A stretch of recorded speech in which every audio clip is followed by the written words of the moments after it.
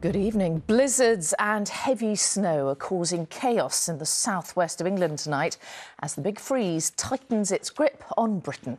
Some major roads in Cornwall have been blocked, with motorists stranded in their vehicles in really treacherous conditions. The authorities are warning people not to travel as the band of snow is forecast to move slowly across England and Wales into the early hours.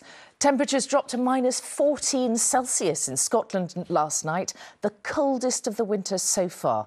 Our correspondent Rupert Evelyn begins his roundup from a snowy southwest. It had been threatened all day, and when finally the snow hit, it delivered, causing chaos across Cornwall.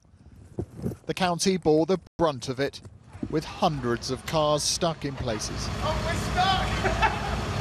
It's not going anywhere! Grip hard to come by, the gridlock followed as the snow continued to fall.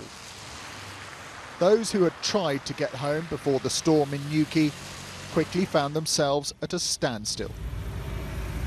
What had started the day as a weather event with a yellow warning had been upgraded to amber, reflecting the severity of the situation and the potential risk to life.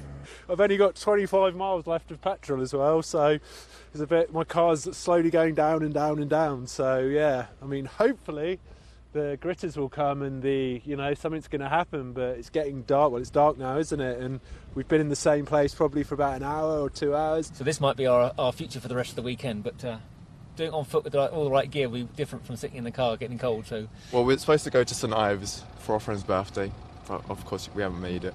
But we've got games in the back, so we can play them. Of course, there are always those who refuse to let the weather get in the way of their plans.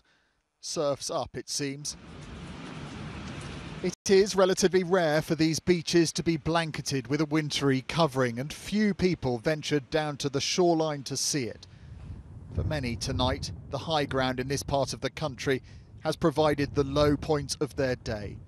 Caught out by a few inches of snow, now stuck in freezing temperatures, waiting to be recovered.